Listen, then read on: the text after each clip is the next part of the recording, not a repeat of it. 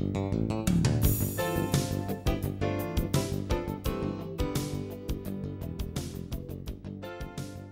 my name is Kevin Kirkham with Ophir-Spiricon. I'm the Northwest Regional Sales Manager. Today we're going to talk about measuring laser beam spot sizes and divergence in BeamGage. So I have a helium neon laser set up here with proper attenuation on one of our SP620 CCD cameras. And in BeamGage I have already configured the software for a region of interest that's appropriate for the spot size. In this case, we're measuring the spot size at about 1/2 millimeter.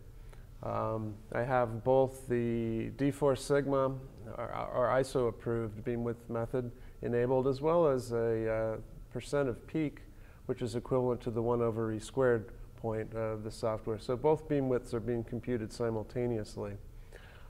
First of all, we want to block the beam, and then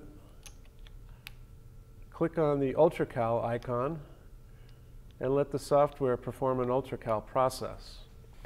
UltraCal takes 64 frames and averages them to create a baseline or zero reference point in the data. Once the UltraCal process is completed, a green annunciator appears in the lower right-hand corner of the BeamGage screen. Now I remove the block on the laser. The beam profile now appears in BeamGage, and I can see that the D4 Sigma beam width is being measured at 0.57 millimeters. The 1/E², or 13.5% of peak beam width, is being measured at 0.63 millimeters. The purpose for UltraCal is to make sure that there is no net DC offset or net bias to the image that is going to affect the accuracy of the beam width measurement. Once the UltraCal process is completed, you will notice that the total power reading is very close to zero. This is the sum of all the pixel values. So here I'm going to re-UltraCal the frame, and you'll see what I mean.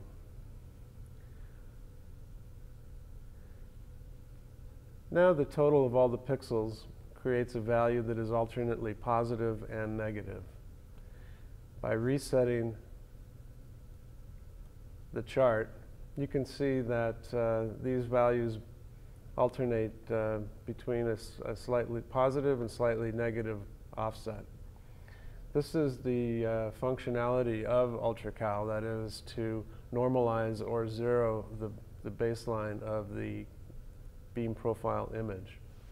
Now we'll go ahead and remove the cap on the laser and see that we have a properly measured beam. One way to confirm this is by using the beam width aperture. This is an aperture system that displays how the beam width is being computed.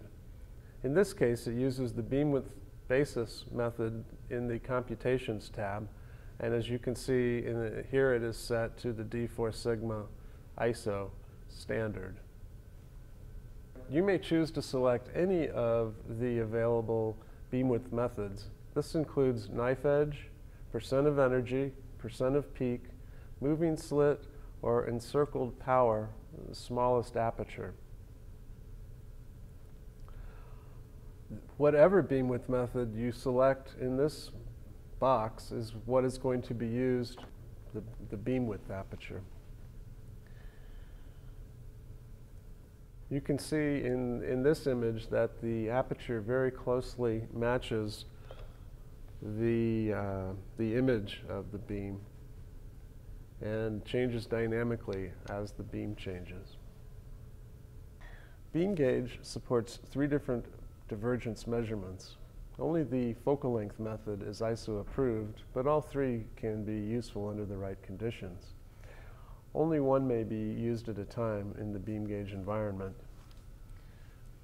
So I'm going to go to the Computations tab, and the Divergence box and select focal length.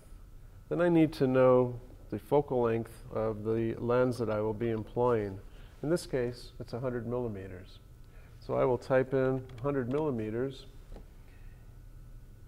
in the focal length box in the divergence area of the computations tab. Now,